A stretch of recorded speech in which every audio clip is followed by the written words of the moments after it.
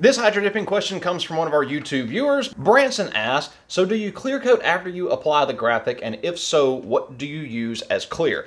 Y'all got questions? I got answers. Let's do it.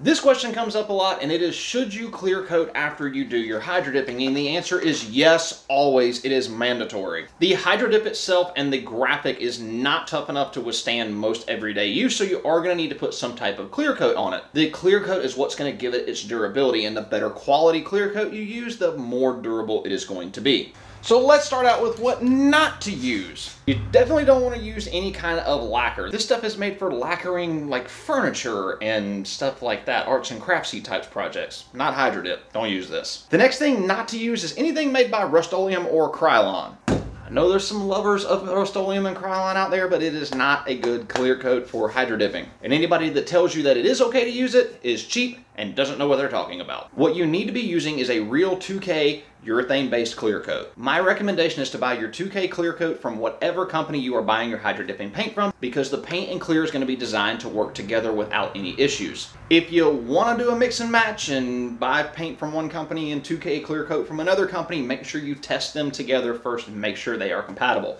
Not all of them are compatible, and I don't have a giant list to give you and tell you which ones are. Now, if you're not comfortable spraying out of a spray gun yet, or you don't have the equipment necessary to do it, don't worry. There are some companies that make 2K clear coats in an aerosol form. I don't have any here to show you, but usually on the bottom of the can or on the top, there will be a little tab or a button that you push. It will release the activator and the hardener, and it will make the clear coat an actual 2K. Only kind of crappy thing about it is it's got a very limited pop life. Once you pop that top and you get the activator and stuff mixed together in it, usually you only get like a couple of hours. So if you're stuck with aerosols, that's just kind of what you're going to have to deal with. But my recommendation, if you're going to do this more than once and you plan on doing hydro dipping as a hobby, invest in a good clear coat spray gun and an air compressor so that you can spray good quality 2K clear coats. And now the moment you've all been waiting for. Let's roll the bloopers.